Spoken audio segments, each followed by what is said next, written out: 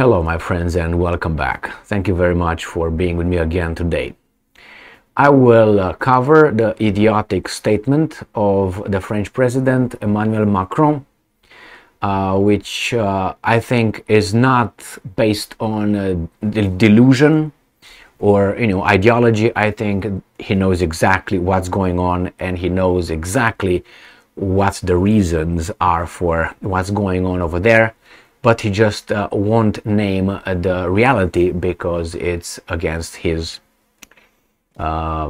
sponsors' push.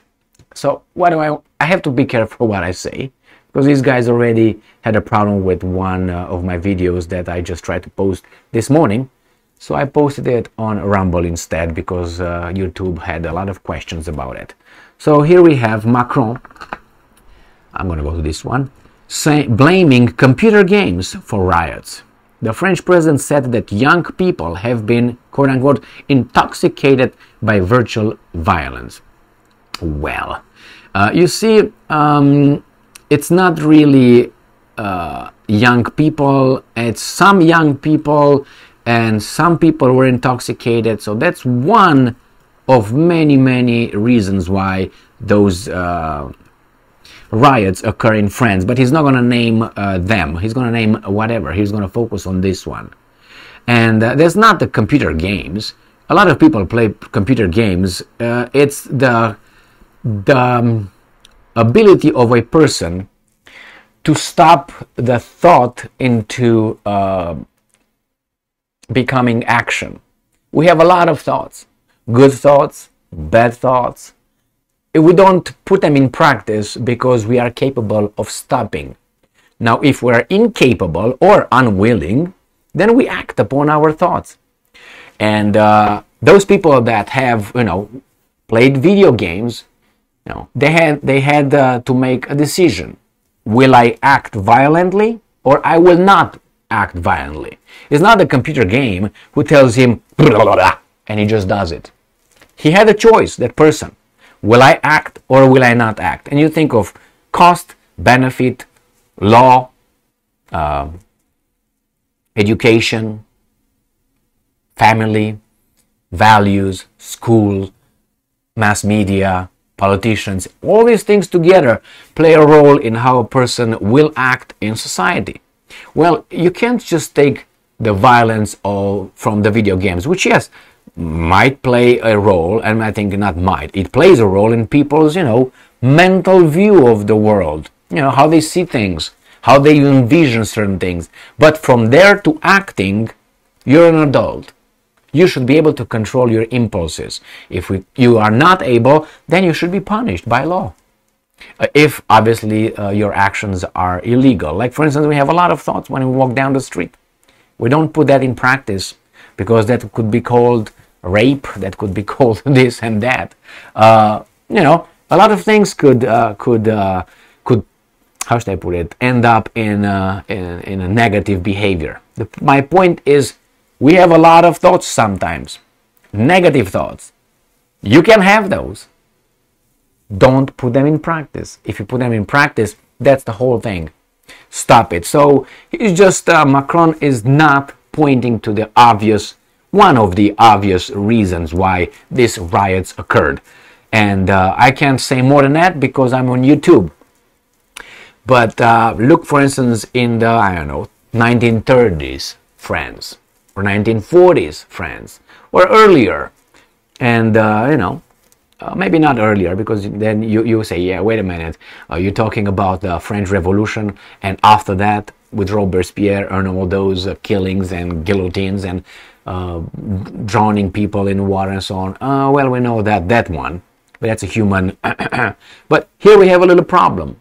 This president comes over and he redirects things on one aspect.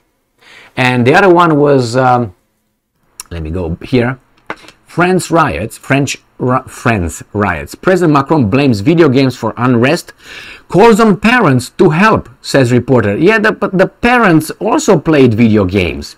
And it's not only, children here. All right? The parents also play video games. This is not, he just frames it with video games. That's not all of it. It's the politics as well. French President Emmanuel Macron on Friday urged parents to keep kid rioters off the streets. I watched those videos, and they're not kids. There are some kids, but mainly they're not kids. They look to me over 18, most of them.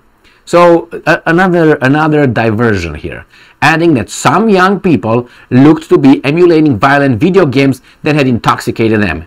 Nothing to do with your policies, correct? Correct. It is the responsibility of parents to keep them at home. It's not the state's job to act in their place, Emmanuel Macron stated. He doesn't want to solve the problem because in order to solve a problem, you have to identify the symptoms and then the reasons why, and then that means you have to be objective and you can't discriminate on the evidence you are presented and you empirically find. So they are not going to do that because they can't say, well, this is because of this policy, therefore we stop and we lie to you. And I think the politicians, mass media, other interests behind all these guys lied to the French people. That's what happened. I can't say more than that, but I guess you figure things out on your own with time. Just do this. I urge you to watch videos and look at the rioters' faces. All right? That's all I can tell you. Just look at the rioters' faces or whatever they have. Look at them. And you're going to see the French people, being in a certain way. That's all. I don't ask you to go deeper than that. And you're going to find out a striking pattern, maybe a general, pattern over there. But nevertheless, my friends, I'm trying to find the right euphemisms here so my message can transpire to you through YouTube medium. Otherwise, if I say certain things, you would not hear what I would like to communicate to you and point out. Certain things, when you get involved in, you create problems. Or when you accept certain things, you create problems that you didn't have. Like, for instance, if I go to a bar at, let's say, 11 p.m., most likely I expose myself to some danger, don't you think? The same, if I just go outside, I'm just giving an example. If I just go outside and I see two people fighting over there or whatever they're doing, and I invite them for dinner, I probably have some, not a good idea, I'm just saying. Unless you can control this. So again, it depends on what you expose yourself to willingly and how you protect your own entity. You see, I have to look deep, dig deep in order to find euphemisms and all kind of weasel's way of telling you this. No, Macron, that's not the main issue, not the video games, and he knows it. And knows, but he can't say it because the orders are coming from far away. Brussels. Not that far, but anyway.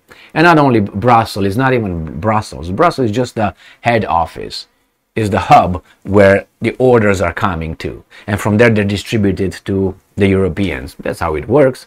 Those guys over there in charge, supposedly, in Brussels, they're just managers. Managers of orders. Followers, the ones that, not enforcers, they just are the managers. These are the orders, pop, we distribute them to these guys and they will do what they do best. And they know it, all of them know it.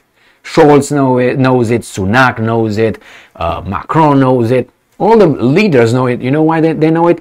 Because when the orders are issued or the information, the agenda is issued, they have questions. The first time when they get in office or even before, they say, what do you mean?